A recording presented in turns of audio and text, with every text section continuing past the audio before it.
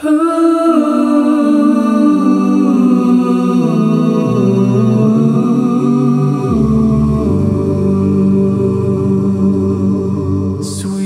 hour of prayer, sweet hour of prayer, that calls me from a world of care and bids me at my Father's throne make all my wants and wishes. Free at last, free at last. Thank God Almighty, we are free at last. Those infamous words from Martin Luther King rings broadly in my mind. But do you not know, if we are the children of God, we are Christian, then we are free at last. Get your Bibles and we're going to talk about this. Get your Bibles and we're going to turn to the book of John, St. John, chapter number 8, and we're going to begin reading at verse number 34. St. John, chapter number 8 and verses number 34 beginning. We've been dealing with a series of lessons dealing with the promises of God. And within these scripture that I'm going to read in a few minutes lies a tremendous promise from Jesus Christ. John chapter 8, beginning at verse number 34. Listen to what Jesus says. Verse number 34, John chapter number 8. Jesus answered them, "Verily, verily, I say unto you, whosoever committed sin is the servant of sin. And the servant abideth not in the house forever, but the Son abideth forever." Verse number 36. "And if the Son therefore shall make you free, you are free indeed." Free at last.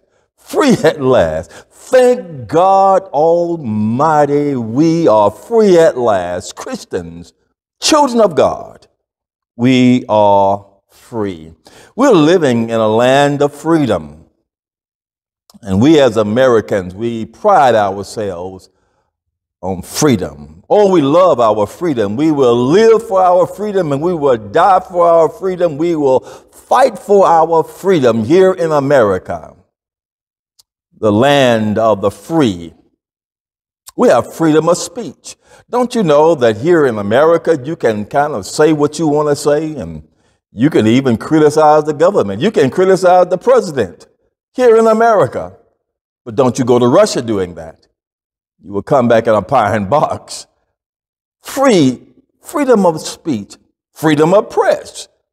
Yes, you can write what you want to write. You can print what you want to print, because this is the land of free. We have a free press. We have a free economy. You can buy and sell what you want to. I tell you, I'm trying to tell you, we are living in a land of freedom. And sometimes we don't really understand the freedom we have in this country until we go abroad and we go to some other countries. America is free. Thank God we have freedom of religion. We can worship God freely. There are no hindrances from the government. There are no particular dangers in worshiping God. Don't you go to China doing this. So we're living in the land of the free. Free press, free economy, freedom of speech. We live in a free world. God bless America. Land that I love. Stand beside her and guide her through the night from the light from above. From the mountains to the prairies to the ocean, white with foam. God bless America, my home sweet home. Oh, what blessings and oh, what freedom we have here in America. In 1776, the Declaration of Independence was signed. We were, before that time, we were held hostage, in a sense, to England. But America declared her independence in 1776. Do you know your American history? And do you not know there are so many freedoms that we have here in America? But there is another freedom that we want to talk about today. We want to talk about a grand freedom. Oh, what a glorious freedom it is. It's a freedom that Jesus talked about. He promises children of God freedom. That's what we want to talk about today. If you want a subject for this particular Bible lesson, you can entitle it Experiencing a Genuine Freedom. Experiencing a genuine freedom. That's what we are experiencing as members of the body of Christ. That's what we're experiencing as children of God. A genuine freedom. Thank God for the freedom we have. Well, this is not a freedom to sin, but a freedom from sin. Let me say it again. This is not a freedom to sin, but a freedom from sin. No, Christians don't have the freedom to do what they want to do. We don't have the freedom to sin as we want to sin, but we have a freedom from sin. What I'm talking about is this. Sin no longer controls us anymore. When we become children of God, when we become the church of God, then sin no longer controls us. You see, before we were Christians, sin controlled us. This is what the Bible says in Romans chapter number 6 and verse number 12. Let not sin therefore reign in your mortal body. The word reign simply means control or rule. Again, Romans chapter 6 and verse number 12. Let not sin therefore reign in your mortal bodies, that you should obey the lust thereof. You're no longer bondage to sin. You are no longer a slave to sin. We have been washed in the blood of the Lamb. We have been freed according to Jesus. Well, you need to understand this, and we need to understand this, that we, all of us, are battling with some kind of addiction or some kind of slavery. There are all kinds of addictions in our world today. Drug addiction, alcohol addiction, sex addiction, and there are new kinds of addictions now. We have some what we call cell phone addiction. We are addicted to our cell phones. I didn't realize how addicted I was until I left my cell phone at home one day, and all day long I was reaching for my cell phone, and I had left it at home. We are addicted to the cell phone. We are addicted to the television. Have you ever tried to go all day without looking at the television? We are addicted. We are slaves to the television, to the cell phone, to the internet, the Facebook, social media. I tell you, we are addicted. We are people who are addicted. But there's another kind of addiction that Jesus talks about. Addiction to sin. Sin addiction. We are slaves to sin. That's what Jesus said. Listen to what Jesus says again, John chapter 8 and verse number 34. Jesus answered them, saying, Verily, verily, I say unto you, whosoever committed sin is the servant of sin, is the slave of sin, is addicted to sin. Did you hear what Jesus said? Whosoever committed sin is the servant of sin. Whosoever, all inclusive. Jesus said, I don't care who you are. You can be the president. You can be a peasant. You can be anybody. Whosoever, preacher, deacon, elder, rich, poor, black, white, young, old, whosoever committed. Look at that word committed. It's continuous actions. Whosoever, the original text says this, whosoever keeps on committing sin will become a slave to sin or a servant to sin or addicted to sin. I tell you something, you keep on sinning the sin that you're sinning, you are going to be addicted. Lying, gossip, fornication, adultery, alcohol, drugs, whatever it is. If you keep on doing it, you are going to be addicted to it. That's what Jesus says. So Jesus talks about a sin addiction. And we are living in a world where people, the multitude, the masses are addicted to sin. Addicted to sin. I want to read you a few words of a person who is addicted to sin. I want to read just a couple of verses. If you have the time, you ought to turn your Bibles to every now and then Romans chapter number 7, beginning with verse number 18. Romans chapter number 7, beginning at verse number 18. I want to read just a few verses of that, and I'll explain the entire text in a few minutes. But listen to a person who was addicted to sin. He was a sin slave. Listen to this. And I know that nothing good lives in me, that is, in my sinful nature. I want to do what is right, but I can't. Verse number 19.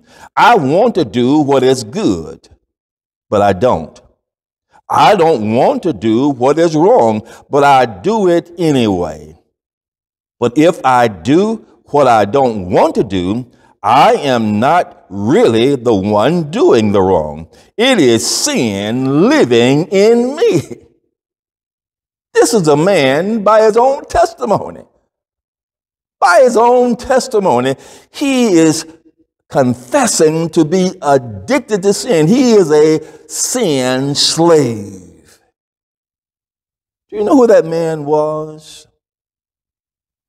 It was the Apostle Paul.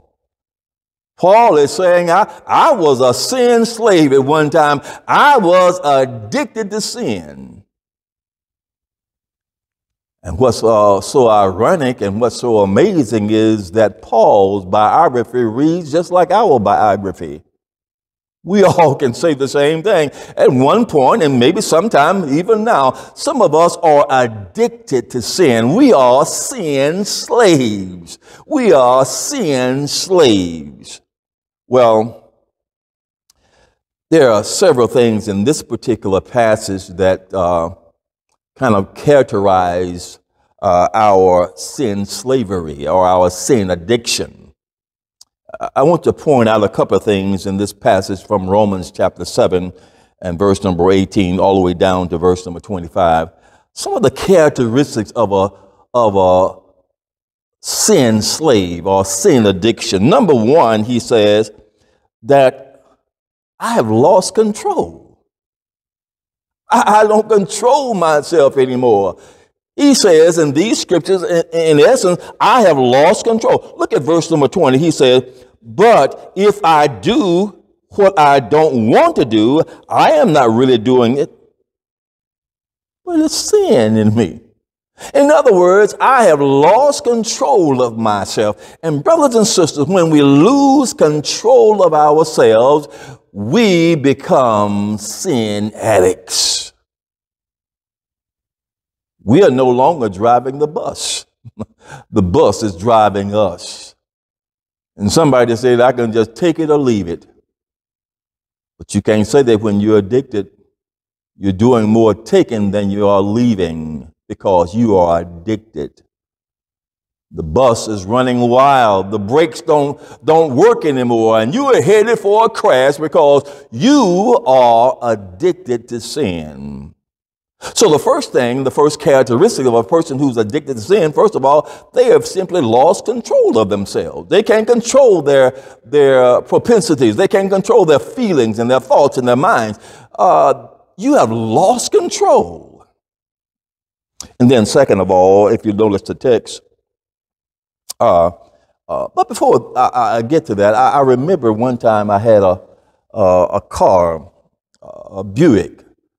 Back in those days, it was the Buick 225. They used to call it a deuce and a quarter. It was a marvelous vehicle, white on white, had a padded half-top, padded roof on it. It was just a beautiful car. But I developed a problem with this particular car. It began to run even after I turned off the ignition. It would keep on running for several minutes. I couldn't turn it off. Sometimes I had to turn them on and off and on and off. It just kept on running even after the ignition had been turned off. Are you like that?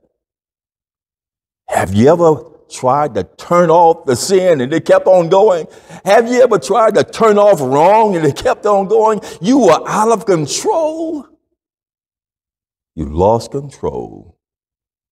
You lost control. Yes, this sin addiction that we're talking about, you lose control. And something else, there are indications that you've lost control. I want you to notice some indications that you've lost control. First of all, you lose control of your tongue. This little thing in my mouth, we lose control of our tongue. And James talks about this in James chapter 1 and verse number 26. We have lost control. We can't control what we say. We have lost control of our hands. Paul talked about that in Ephesians chapter 4 and verse number 28. We've lost control of our hands. We are out of control. Something else. We've lost control of our eyes. Our eyes won't behave. Jesus talked about this in Matthew chapter 8 and verse number 28. We've lost control of our eyes. And then we've lost control of our thoughts, our mind. Paul talks about that in 2 Corinthians chapter number 10 and verse number 5. All of these are indicators that we are out of control. Well, something else about this sin addiction.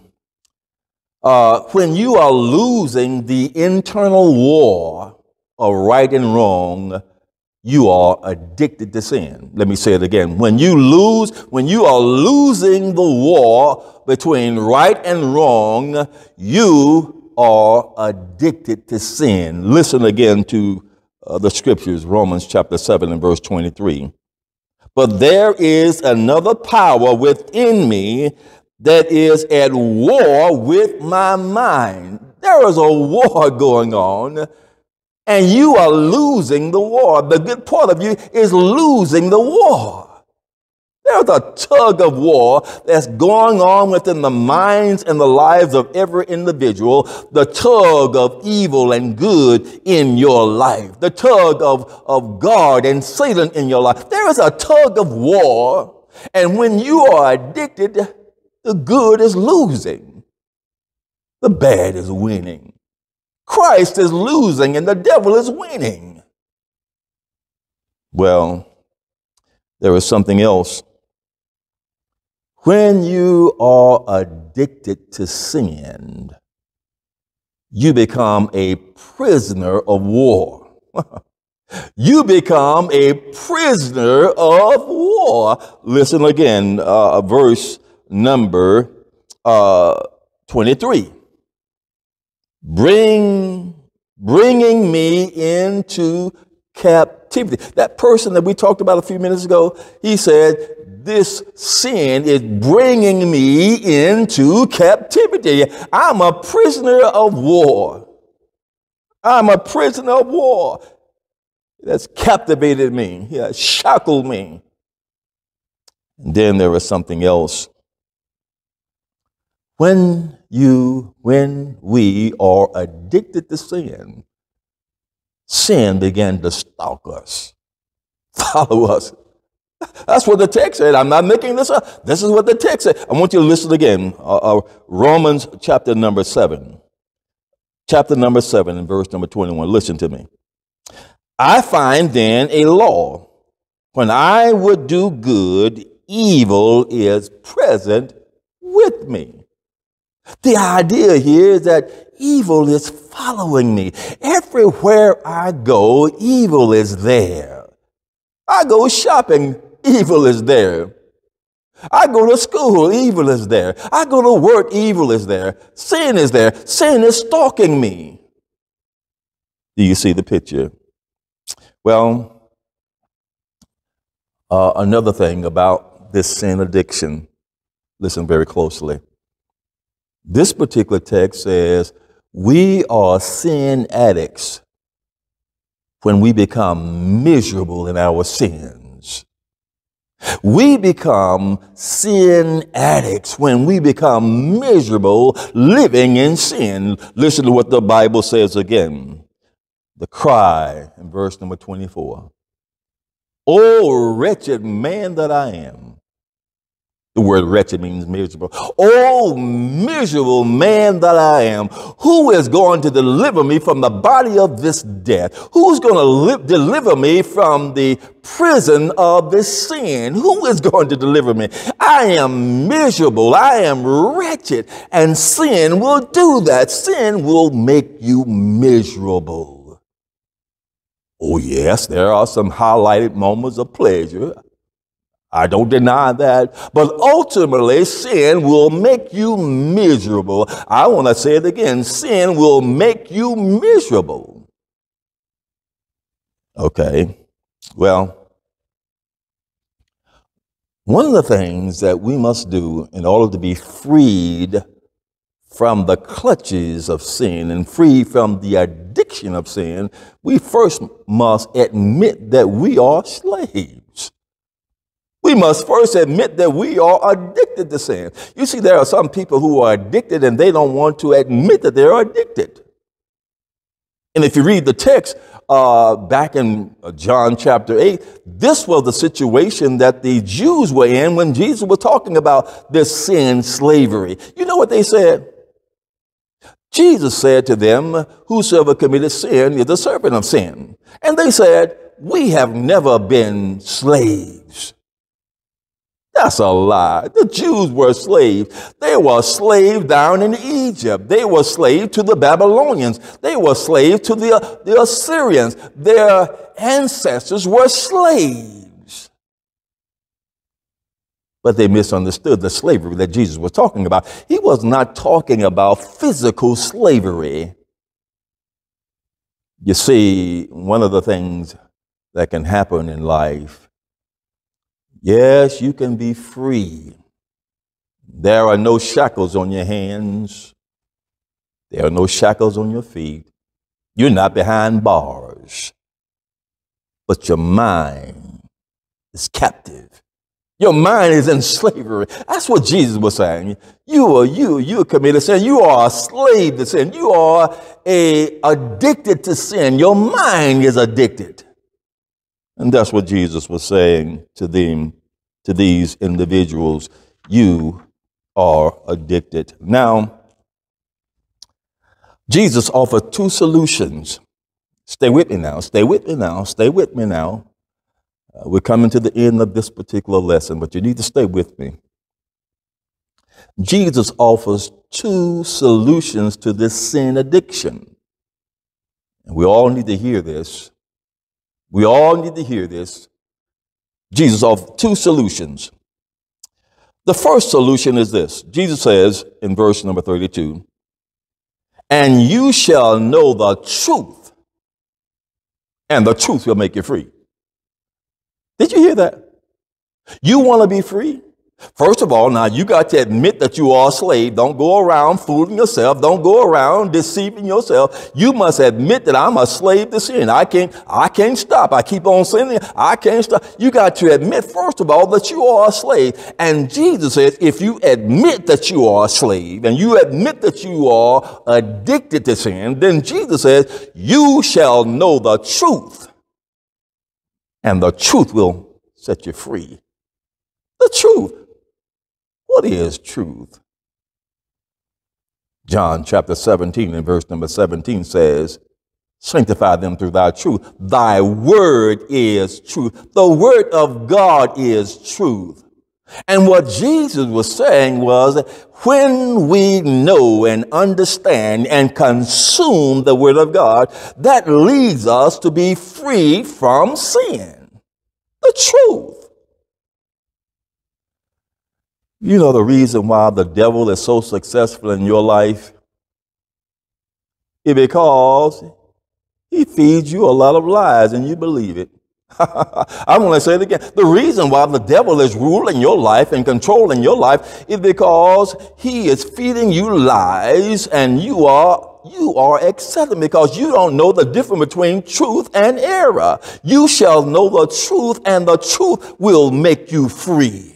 You got to know the word of God. You got to know how to defeat the devil. The reason the devil is so successful in this world is because he is a deceiver. He is a liar. He's the world's greatest liar. And that's what Jesus said to the Jews. You are of your father, the devil, and the lust of your father you would do. He was a murderer, or he was a deceiver from the beginning, Jesus said, John chapter 8, verse 44. The devil was a liar. The devil was a murderer. Even from the beginning, he's a liar. The devil is a liar. And the reason he can get over on you is because you don't know the truth. And so first of all, Jesus says, you shall know the truth, and the truth will make you free. I will bet you that the devil has told you a lie and you have believed it. I bet you the devil has told you a lie. This is one of the lies the devil tells us. One time won't hurt. That's a lie. One time won't hurt. I will tell you, my brothers and sisters, sometime one time will destroy you. One sin can destroy you. If you don't believe me, ask Ananias and Sapphira. They told one lie, and God killed them. One lie. Ask Moses. Moses only hit that rock one time. God told him to speak to the rock, and Moses got angry and hit the rock. And for that reason, God said, you are not going over into Canaan. One time, one hit, one lie. Don't believe the lie. Another lie the devil will tell you. Nobody will know. Nobody will know. That's a lie. God will know. And the other lie that he tells many times is you can get away with sin. There are no consequences. He deceives us so many times with that lie. There are no consequences to you. Do what you want to do. Hang out do what you want to do, honey. There are no consequences to your sin. Who's going to hold you accountable? That's a lie. Whatsoever a man soweth, that shall he also reap. So we must understand that. Oh, yes. And one last thing. Jesus says there are two things that will set you free. Number one, you got to know the truth. You got to get into the truth. You got to understand the truth. And you got to apply the truth of the word of God, because the devil deals in lies. He deals in deception. You can't tell the truth.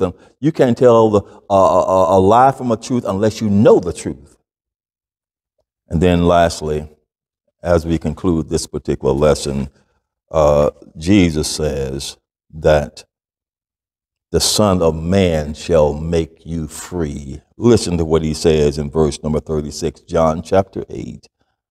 If the Son therefore shall make you free. You are free indeed.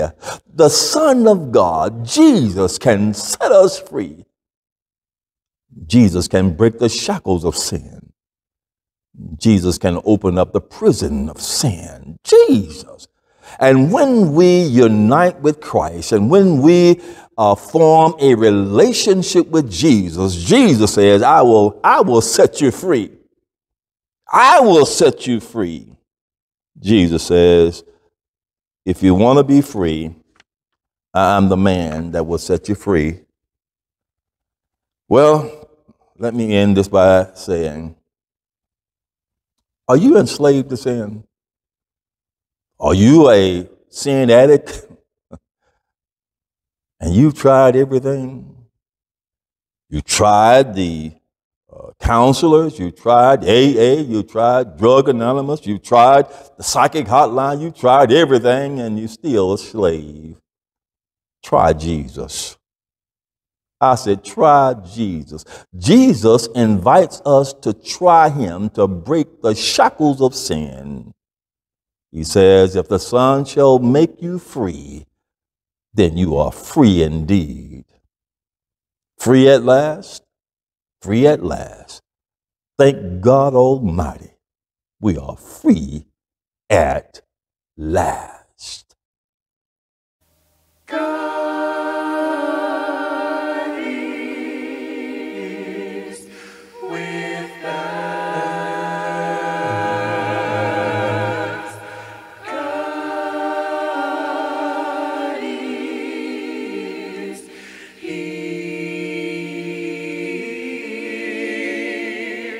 My friends may turn their backs against me, but